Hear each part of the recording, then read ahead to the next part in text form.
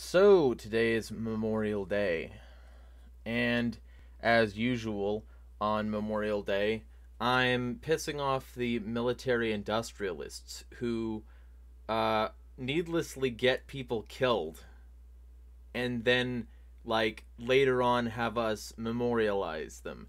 Uh, it's pretty fucking funny that this is a controversial thing, but it just shows you how invested people are in their political bullshit. So today, I posted one of my usual lists of things that I've been posting for years, and that list of things was like things to remember on Memorial Day. I said, this Memorial Day, remember, the U.S. lied its way into every war. It's always been about profit and increasing global power. Dead civilians cause blowback. The CIA created the modern terror threat. Most current conflict is illegal. The US is not under attack. And then I finish it off by saying, didn't need to die. Well, this pissed off a bunch of spineless losers, a bunch of jack-off chair jockeys who, like, they've never seen combat, but they're very upset that I'm talking this way.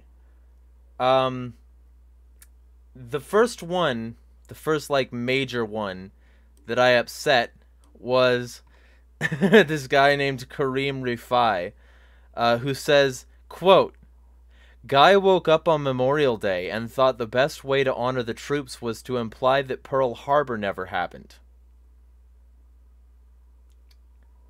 Yeah, he didn't quote me because there's no quote in that tweet that says Pearl Harbor never happened. I have never said Pearl Harbor never happened. Not once. That's fucking stupid. It's a lie, and the whole idea of this tweet is contemptuous to the truth. But that didn't stop this stupid looking Gen Z influencer from lying and getting right now a total of 161 likes on his lie.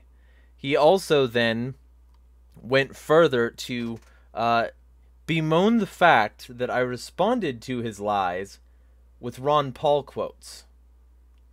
So my quote tweet of his tweet was, "I never said it never happened, but feel free to lie. Best way to honor the troops is to stop sending them to needless conflict." I posted 2 Ron Paul quotes. "I am convinced that there are more threats to American liberty within the 10-mile radius of my office on Capitol Hill than there are on the rest of the globe." Ron Paul. "What if the American people woke up and understood that the official reasons for going to war are almost always based on lies and promoted by war propaganda in order to serve special interests?" That's part of a great speech, by the way. I'll link it in a card up there. I also got, "I think somebody who thinks like this guy has serious mental health issues, which means because I oppose war, I'm insane." Isn't that funny? Isn't it funny how because I oppose needless and illegal conflict that people are lied into for profit and power, I'm somehow mentally unstable? It's not the people baying for blood like a pack of bloodthirsty animals. It's not the Gen Z losers who are very new to all of this. It's the guy who has taken enough time to really look into these issues and come to a conclusion that maybe we shouldn't be killing people. I don't know. I feel like the people who are talking positively about killing people are the ones who have more to answer for. I feel like we should err on the side of not killing people. I feel like killing people is the insane thing to do unless it's absolutely necessary. I feel like that's insane. But I guess I'm, like, odd now? I mean, to be clear, my followers like what I posted, right? They like what I posted. They have been liking and retweeting it all day. I've even got some likes and retweets from some people who've had some problems with me. But the issue is that a lot of people don't have any actual physical skin in the game. They never have. They've never been over there. Bunch of Gen Z losers. That's all they are. And the people who are accomplice to the bunch of Gen Z losers, because if you can get a bunch of kids to parrot your narrative, and you can retweet that, or like that, it saves you the pain of actually having to defend your own ideas. Because all you gotta do is press that button, and boom, your idea is out there, but they'll catch the flack for it. It's highly irresponsible, but, you know, don't let the facts stop you. You know? You want to hide behind a bunch of inexperienced kids, feel free. So, the whole idea here is that Ron Paul, for those of you who don't know, has been consistently, like, one of the only veterans to run for president. And one of the only veterans involved in war discussions for a significant period of time. Somehow, veterans always oppose war. I wonder why that fucking is, right? I mean, at least the ones who actually go for any sort of world-changing political office. Tulsi Gabbard, Ron Paul, fucking... There are so many examples of veterans who've gone against the system. Before he sold out, Adam Kokesh. You know, the whole idea of Iraq veterans against the war is great. And it's spawned a significant amount of very good activists. And a significant amount of anti-war people in general. Were people who got conscripted into service and then said, fuck this shit. One of the most prominent examples I can think of is Major General Smedley Butler, who wrote War is a Racket. In that book, he went over how war has always been for profit and power and not to defend the country. And it's, you know, created... millionaires out of nothing but blood. Somehow, though, I'm the insane person for opposing this. I'm the insane person for considering the possibility that it's not necessary to kill a lot of people. Are you starting to, I don't know, get that newspeak vibe here? Like, maybe... the language is being manipulated, the culture is being taken over by people who support the bloody regime and don't want it to go away. I mean, I'm glad that, like, I'm getting competitive engagement to this Gen Z loser. But to be clear, right? There are still a significant amount of people bitching about this. I got 10 quote tweets and a bunch of negative interactions on the primary tweet alone. 11 actually now. Let's look through some of them. C-SPAN Stan account. West Coast elite with globalist globe in her bullshit. Don't care, didn't ask, plus you're an isolationist. And she goes on to an argument with somebody else and eventually ends up saying, globalism is based. Hey, excellent. Truth sandwich. Remember, populists are not pacifists, just nationalistic isolationists. Jeremiah Harding, notorious nationalist. Not like I practically preach that like a religion, anti-nationalism. Not like I'm an anarchist who regularly goes against all forms of nationalism, no matter how evil people claim I am. Yeah, assume you know me, because I made an accurate list you can't disprove. I notice you don't have an argument, Truth Sandwich, Master underscore Deli. I notice you don't have that, because the facts disagree with you. Brian Myers, one of the most reasonable responses here. He says, not sure about every war. I sort of accepted his challenge, and I said, you know, yep, all of them. He hasn't responded to that, strangely enough. So even the most reasonable negative reply here, he somehow still doesn't actually have an argument. Kenny Rue Shipper, Biden Chungus, says, so Pearl Harbor and the Zimmerman telegram never happened.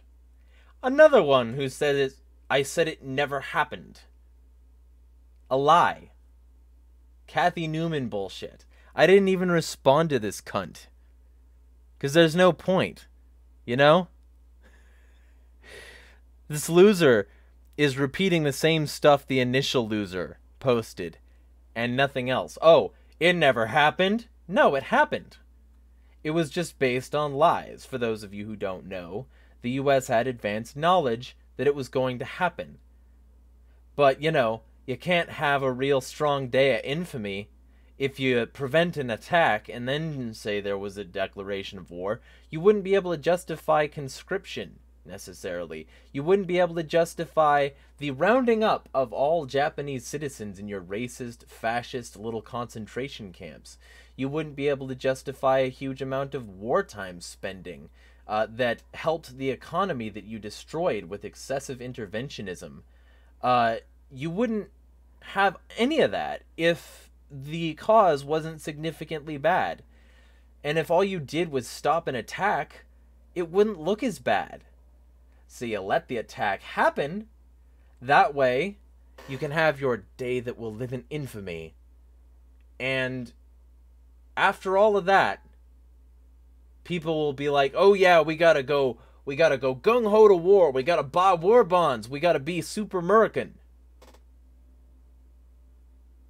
Even though, of course, the US was still spewing out racist propaganda.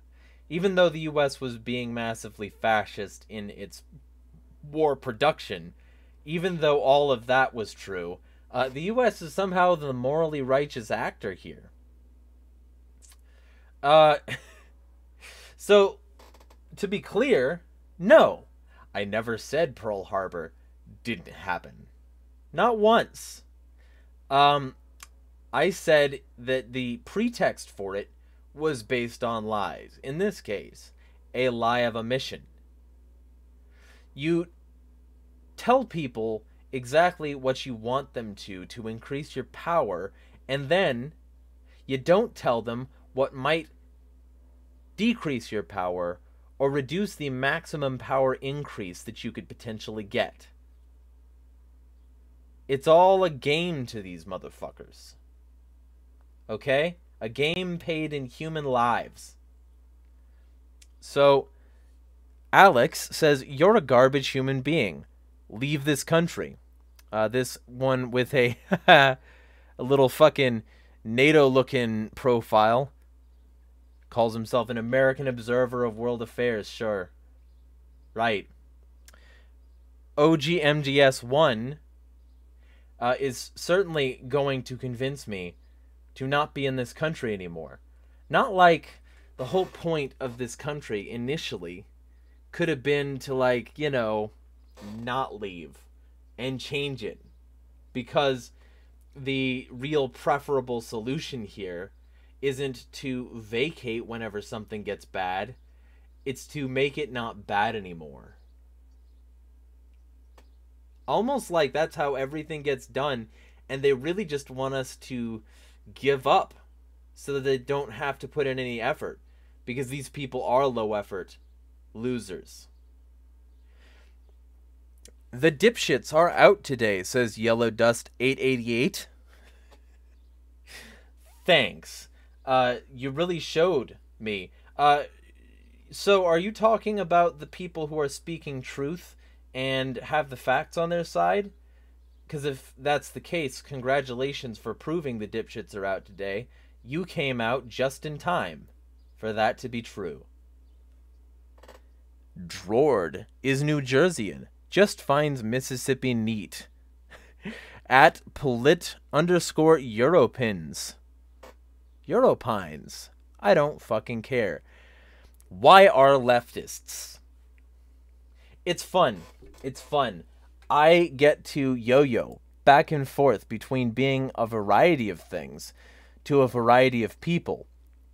And in this particular case, my tweet about that was, I like how, well, sorry. I'm getting a little bit ahead of myself. It's fun being called leftist today. Most of May was a fascist bigot according to the Society for Internet Labels. Now I get to be a leftist. We'll see how long this lasts. As you all know, everyone on the internet is correct as soon as they say something. Fingers crossed. Brendan, housing equals infrastructure, McIntyre. At OSU Phantom. Planner, wonk. Introvert, beer drinker. Lucky my boyfriend puts up with me. Dog dad, he, him. Hashtag Kamala Harris is my VP. Kamala Harris is a drug war supremacist. She has helped lock up a significant amount of poor people, broken up a shit ton of families, and she's perfect as the vice president to Crime Bill Biden and his war hawkish interventionism. So no wonder you're opposed to an anti-war stance. No wonder you're opposed to a stance that wants less people to die. That's just who you are. It's okay.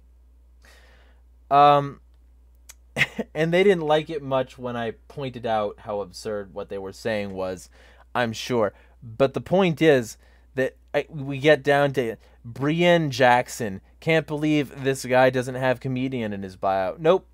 My bio says I'm a hedgehog because I don't fucking care what people want to label me with. And it's more fun when they just label me however they want. Plus, again, just like I said yesterday, Sonic the Hedgehog is excellent as a starting point for liberty. So those are the quote tweets, right? And I pointed out in my most recent tweet 10 quote tweets, all mad, but with no evidence against what I said. Most liked quote tweet is a Gen Z Insta influencer. Checked the likes, not a veteran in sight. Plenty of self-admitted hawks, neoliberals, and neocons, though, and minors or new adults. Meanwhile, vets are retweeting me. They know it's true. This is true. I've constantly got veterans retweeting me and my anti-war posts because they know it's true, and they know that even though I'm some long hair in the middle of Washington from the Southern California desert, that doesn't mean that I don't understand what I'm talking about.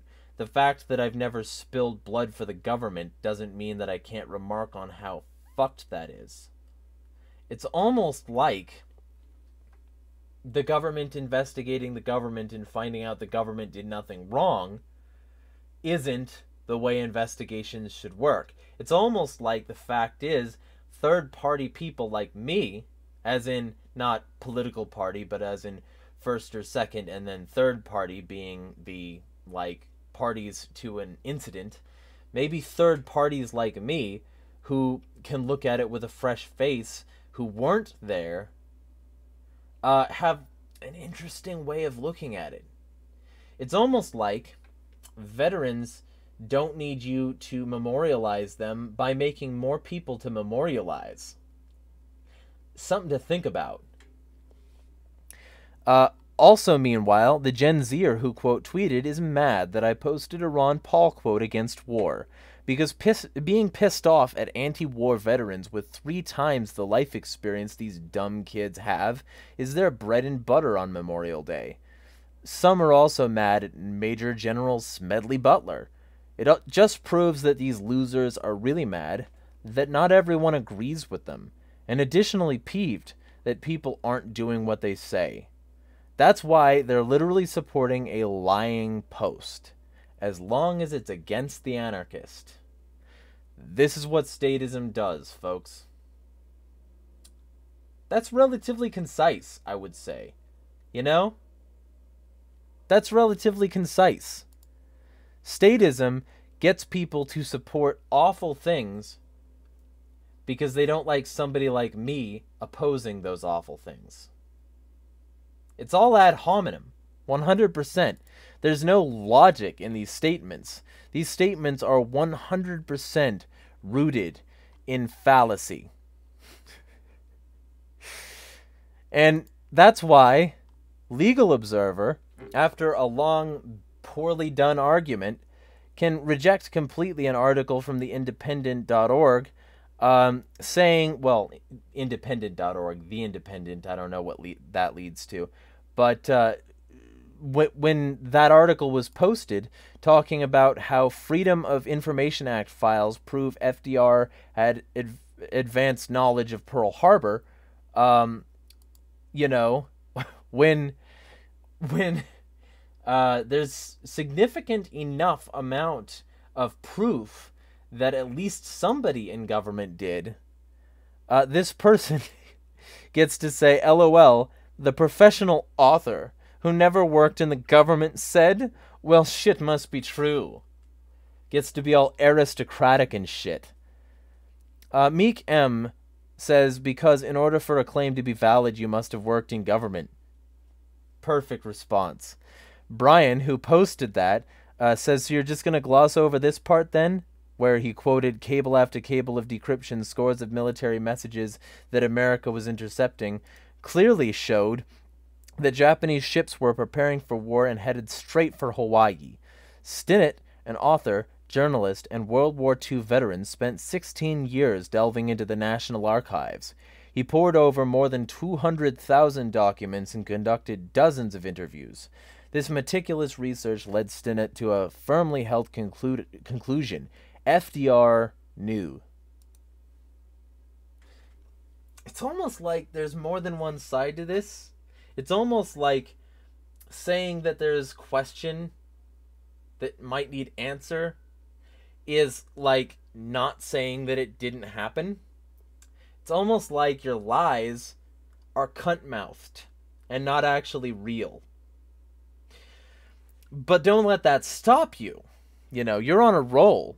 You're getting a lot of positive interaction even though you didn't prove what you were saying. I was also called an isolationist, so I posted yet another Ron Paul quote because he's got a lot of really good ones. It's one of the reasons he's one of the people who led me to extreme libertarianism before I went full anarchy and then, you know, all anarchy, sort of panarchist mentality. Where he says, I myself have never been an isolationist. I favor the very opposite of isolation, diplomacy, free trade, and freedom of travel. The real isolationists are those who impose sanctions and embargoes on countries and people across the globe because they disagree with the internal and foreign policies of their leaders. The real isolationists are those to choose to use force overseas to promote democracy rather than seeking change through diplomacy, engagement, and by setting a positive example. The real isolationists are those who isolate their country in the court of world opinion by pursuing needless belligerence and wars that have nothing to do with legitimate national security concerns. Really fucking well put, wouldn't you say? But guess what? They didn't respond. They didn't respond because they don't fucking care. They're not actually going to listen to a veteran if that veteran disagrees with them. They're not here for Memorial Day. None of these people are. They're here to push a political agenda promoting war. That's the reason they're okay with being hawkish when they know nothing the fuck about what they're talking about. Because it's easier to be a hawk than to actually research things. Look into them for yourself. It's easier to take a hands-off policy and say, hey, these other people, they've got it figured out already. I don't need to do shit in that regard. It's easier to sit behind your computer and order troops around the globe. You know, sort of like Kevin Castley constantly defends. It's easier to do that than it is to have reasoned, measured approaches to researching the long history of conflict the U.S. has been involved in. That's part of my tweet, by the way. I think a good part of my tweet, where I went over the fact that most current conflict is illegal. Congress didn't approve this shit. The U.S. instated status of forces agreements and authorizations for the use of military force that circumvent congressional approval, because the war on terror was created so that they could continue making money off of war, no matter how legal it would be without one. That's it. That's the reason that a lot of people are skeptical of things like 9/11 was definitely an Al-Qaeda job. That's the reason. Because they're tired of being spoon-fed the narrative that the powers that should not be are always acting in their interests. You know? They're tired of being ordered around by a pack of lying hyenas who circle and kill anyone they want to for that little bit of meat. You know? These people aren't interested in law. They're not interested in precedent. The only thing they're interested in is making money, is getting power, is being the kinds of scumsuckers who can make the world run red with rivers of blood and still sleep soundly at night. And that's who these Gen Z punks are defending. That's the paradigm they want, because they've never had skin in the game. They don't have to think about it. If neocons are retweeting you, you're tweeting the wrong fucking thing. You know? I mean, it's so breathtakingly obvious how these people refuse to accept reality. I posted in response to this same Legal Observer dude. I don't know, chick maybe. I don't fucking care. War is a racket. This is a quote from Smedley Butler. It is possibly the oldest, easily the most profitable, surely the most vicious. It is the only one international in scope. It is the only one in which the profits are reckoned in dollars and the losses in lives. A racket is best described, I believe, as something that is not what it seems to the majority of the people. Only a small inside group knows what it's about. It's conducted for the benefit of the very few at the expense of the very many. Out of war, a few people make huge fortunes. In World War I, a mere handful garnered the profits of the conflict. At least 21,000 new millionaires and billionaires were made in the U.S. during the World War. I also quoted that later with a link to the full book. And in that quote, I included another quote. War is a racket. It always has been. And I included the full scope of that. You know? That's it. It's just a racket. It has been. I get called isolationist for saying there should be no borders. There should be peace between nations because the nations should operate based on voluntary action and not the coercive power of central governments vying for blood and human sacrifice on the altar of power and profit. I'm isolationist, you cuck. I'm not isolationist. I want a world free of borders. I want what the globalists claim to want but lie about. World peace through cooperation. a truly free market. The ability for whoever wants to start their own commune if they don't like market participation. The ability for primitivists to live off the land without being forced back onto grid by authoritarian cunts. I want native people to finally be able to thrive on their own land without being policed by the US government. I can't tell you how many videos I've seen of these people being harassed by cops on their own land. Cops who have no business being there. That's what I want. I want people to be able to hold lemonade stands and yard sales and cook-offs for the fucking homeless without fear of having their food destroyed, their business shut down by people who say a 5-year-old needs a fucking license to put sugar, lemons, and water together and then exchange it for money. A money which is being devalued by the day. Devalued by debt, which is increased with every fucking speck of military spending. All while people are going homeless, losing their businesses, having their lives destroyed by central power. Biden spent money on bombing foreign countries before he spent it on stimulus. And I have people in my mentions telling me I'm too harsh on war. Fuck you. The powers that should not be do not care about you. They are not on your side, and they never will be.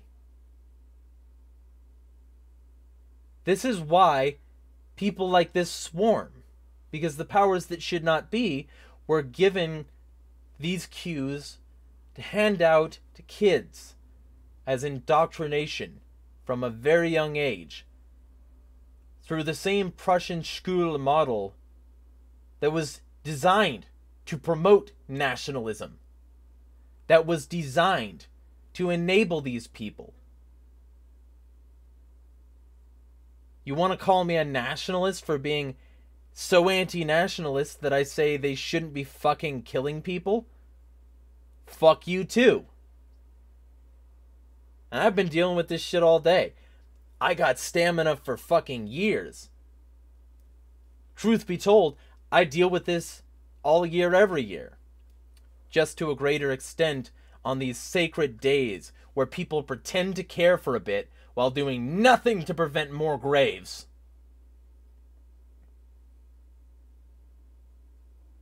So feel free to LARP. Feel free to act like you want more peace.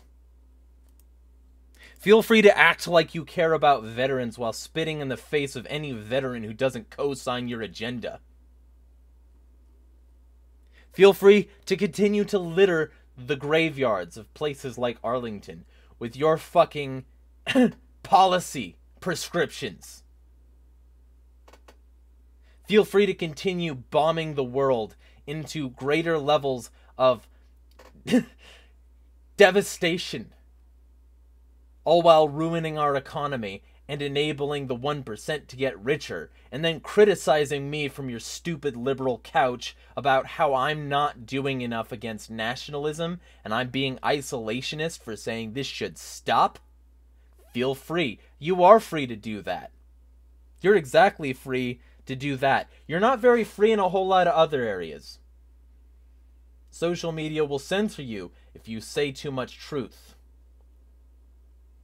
Social media that's controlled by the state, corporations that are controlled by the state, all of these will control the message that's allowed to be broadcast and fucking conduct the orchestra of public opinion with limited options, and friendly fascism will fuck all of them. All of you war profiteers who live off the blood of people you've never met, both on your side and off of it. You're the reason the world sucks. Because you're not considering your impact on it. You don't give a fucking shit. As long as you can get your stupid fucking likes on social media, that's all that matters to you. So you'll lie. You'll obscure. You'll obfuscate the truth and prevent it from being seen. You'll encourage people to block and talk shit behind blocks. You'll encourage conquest and then claim that's not what you're doing. You'll do a whole lot of things. Because ultimately, there is a stain on the world, and that stain is a massive and bloody one, wrought from millennia of indoctrination, telling us to accept that this is normal. That's why weirdos like me need to speak up. Weirdos like us, the tireless few who are constantly angry at the way this system has abused all of us. The fringe will inherit the earth. With that being said, thank you deeply to all of you who support me and my ability to make unhinged, long-winded rants like this. This was entirely unscripted, save for the tweets that I read. I'm just staring at the camera right now. The fact that I've been getting support over the past couple days, the fact that I had a sponsor for all of May, that's been good. The fact that people want to see me continue to do this has been good. Because even though so many people in those quote tweets and in the replies kept on being diminutive, claiming my mental health is off, claiming that nobody cares, I've been doing this kind and level of activism for about 7 years now. Before that, it wasn't far off from that, for about 3. Basically a decade of taking more shit than most people can withstand. So if you think you're gonna fucking stop me, and if you think you're gonna stop us all, the people who have watched all of this happen and who are still with me, you got another think fucking coming. Because I am not stopping, and I'm gonna keep on going. And for the few people of you who I saw relishing the concept of me being banned for what I'm saying, telling people to report, I see you. And that's the reason I'm happy this is preserved forever on the library blockchain. Because you people will not fucking control me. You will not silence me, and you will not shut me up. I'm going to do more of this than ever. If anything, just to spite you.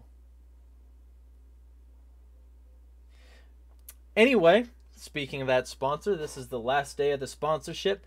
Feel free to check out his channel. This is OPSEC Drip. OPSEC Drip is 60 seconds, thereabouts, news bites from a libertarian perspective in extreme low resolution. So you can see, like, basically a terrorist video, but for freedom fighters. This is my channel link. Feel free to check that out as well. Like, subscribe, share, donate, whatever you want to fucking do, as long as you smash the fucking state.